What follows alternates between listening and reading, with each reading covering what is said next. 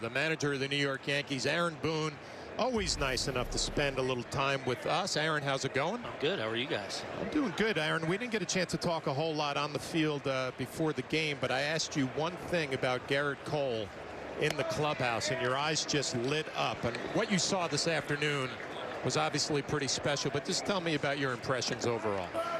Yeah, I mean, you know, I think anytime you make the level of commitment that as an organization we made, you know, you got to check boxes outside of just being, you know, one of the game's great pitchers. And, you know, everything we've heard, everything in getting to know him in the offseason, and you know, lend itself to this is just a special guy, you know, outside the lines too, and just the way he engages teammates, the way he engages conversations and wants to talk about his craft, but the game.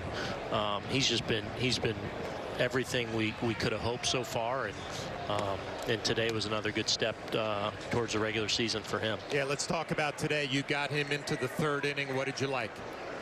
Just the efficiency. I thought he was really crisp with his fastball. Stuff again was good.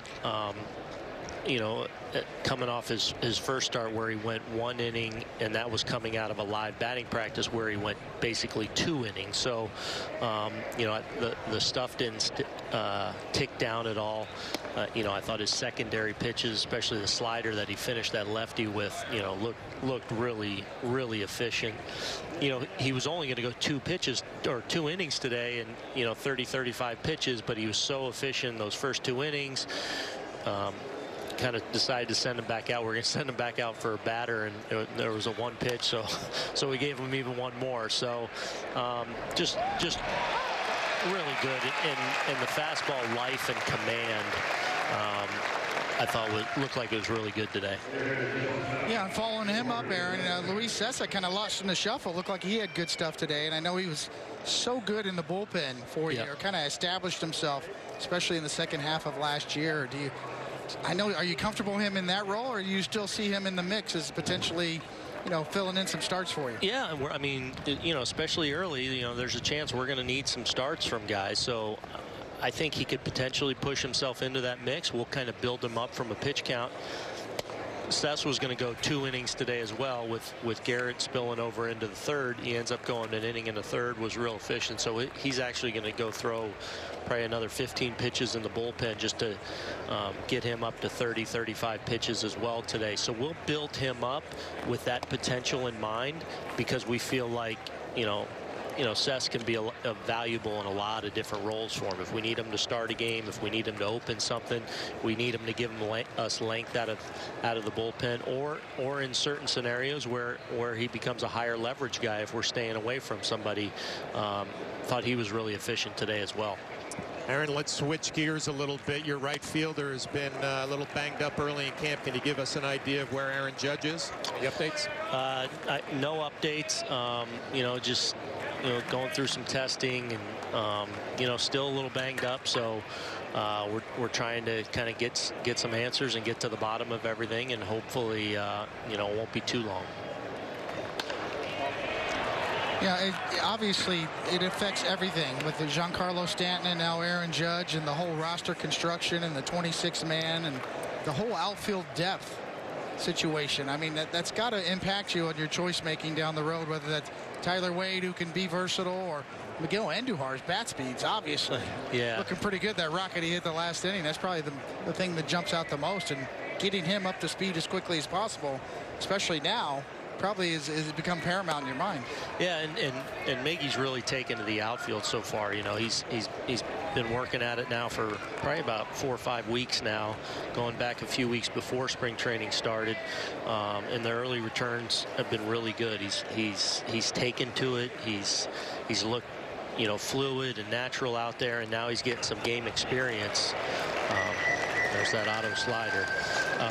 Getting that game experience that, you know, he's kind of keeps passing all the tests so far, and he's like being out there. So if he can give us that option, that would be huge too, as we just create a little bit more versatility, especially as we're a little banged up.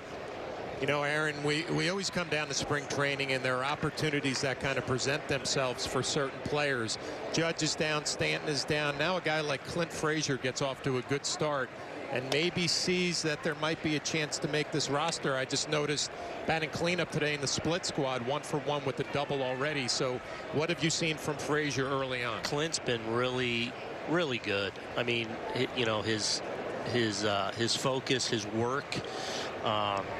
You know, he's continues to work really hard in his defense, and I feel like continues to make strides in that area. But just his at-bat quality here early on in spring, his at-bats, you know, in the backfield, just how the concentration and the focus and the professionalism, I feel like it's been really good with Clint, and we're excited about what he can do for us. You know, obviously he played a big role for us last year at different times of the year, and when guys were down, and he got his opportunity. So we know we have a very talented player, and we certainly like where he's at right now at this point in camp. Is that really all it comes down to with Frazier, is the growth in the outfield? I mean, you know he can swing the bat.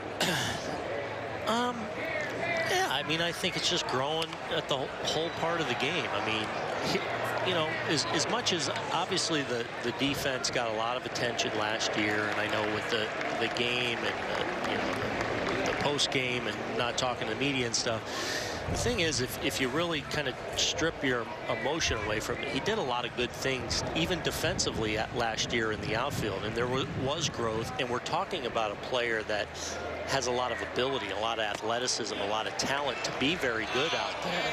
You know, he runs well, he throws really well, he works hard at it, and you know, we've seen some bumps along the way that have been, you know, kind of talking points for people, but we've also, when you strip the emotion, we've seen some extended periods where he's actually been very good out there, and we continue to see that growth. Comes to 2-2 from Ottavino.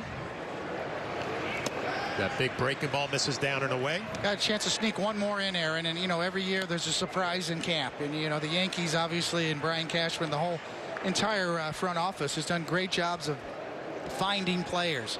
Is there a sleeper that you've seen so far? I know it's early, but anybody that jumps out at you? Well, I think a lot of our pitching now is starting to jump out. That 15 to 30 in camp, you know, on the depth chart, if you will, like those guys are starting to be really eye-opening and exciting. Like, you know, we've been hearing about a lot of these guys in the lower minor leagues, and now those guys are on the 40-man roster or at their first spring training, and they jump out at you. I mean, there's a lot of guys that you can really dream on and get excited about and probably have very bright futures. You know, I take a guy in this game, Rosel Herrera at third base for us, who can kind of play everywhere on the field. He's been really solid here in his first game action, these first handful of games, just swinging the bat. He's a switch hitter.